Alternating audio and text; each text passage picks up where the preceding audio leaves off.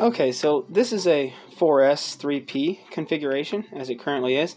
You know, you could have a BMS on a plate here and then shrink wrap it, put some connectors, and you're good to go. But let's say that battery goes bad, you take the shrink wrap off, the BMS off, and here you are. So instead of having a bust off nickel, by the way, I developed a proprietary tool to do this, but I noticed that a 3/4 inch drive works perfectly fine. So you can see the nickel connections in there, or sorry, you can see the copper connections in there.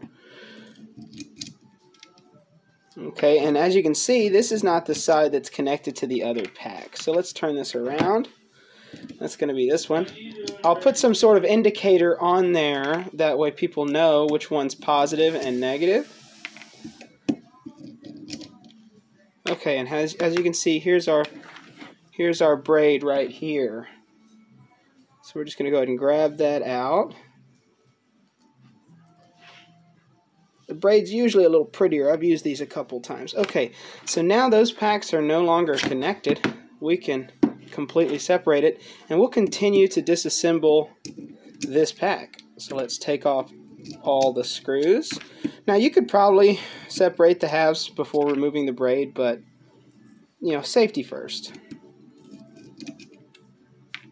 Sometimes they're a little flat and hard to get to, so just be careful. There we go. Okay, debraided on that side. Let's go on this side. And this side has one of these. Let's take that out. This side's got, here we go. Here we go. Okay, great. Now our pack is freed. Because there's no screw tension pressing these apart, these are real easy to get off now. As you'll see on this one, the screws are holding it on, so you're not getting that off of there unless you try to break it. Okay, so let's take this off. There we go. And then now we have easy access to our cells, folks. If I wanted to make this like a 3S pack, I could simply do this.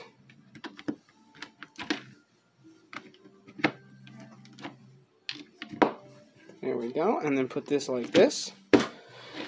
Do the braid connections and put a BMS. It's pretty much infinitely configurable.